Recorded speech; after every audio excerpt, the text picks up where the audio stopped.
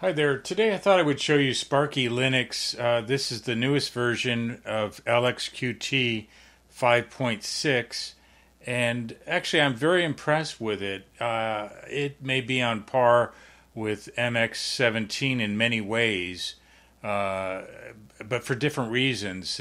It's more of a, there's many settings in here, as there are in MX, and if you don't like to tweak or experiment with a distro, then this particular version may not work for you. But as long as if you're aware of Debian and how to use Debian, you'd have no issues with this at all.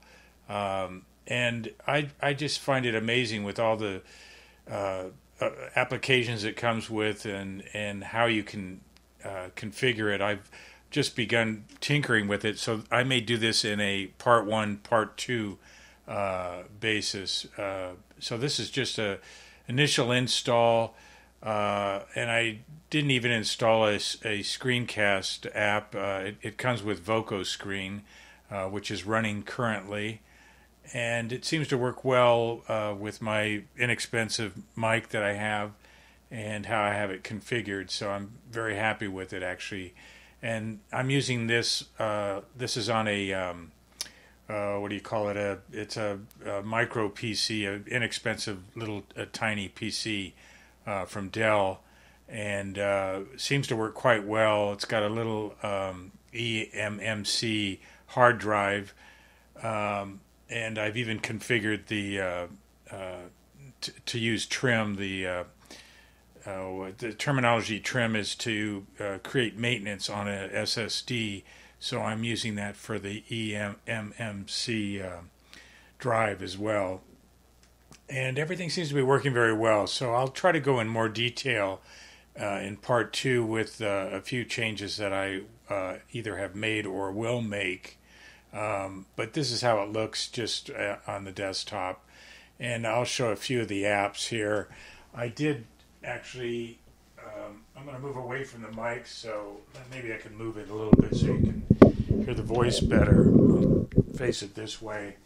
Okay, I'm going to just show you here I installed Dead Beef. I installed Kodi because I wanted it as a media player. It comes with Pulse Audio, of course. It comes with VLC. I did add MPV other than the VLC player for my reasons. And it has Ya Rock, which is a music player. Seems to work pretty well. I had to tinker with it to configure it a little bit, but initially it seems to work fine. Excuse me. It comes with, we'll just go into, what else do I want to show you? Actually, I want to show you the under LXQT settings, under appearance, I left the GTK2, that's the default. I left the icon theme as the flat icons default. However, I changed the theme to ambience, and it's all a matter of preference. I think I'm not sure what the default was. It would either be Sparky or Sparky 5. But I'm playing with ambience for now, and I seem to like it in that setting. So you'll have a white, when you open up files and things, they'll still be in with a white, okay, so here's PC Man, your file manager. It'll have a white background. There's a dark panel. But your panel here and your start menu will be in a dark or an ambience dark theme.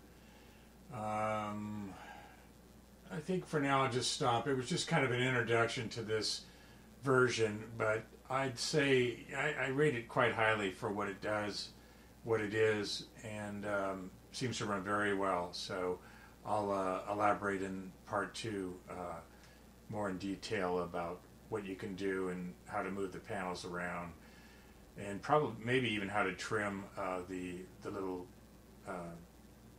eMMC drive that this Dell comes with. you configure it just like an SSD, or you trim it just like an SSD.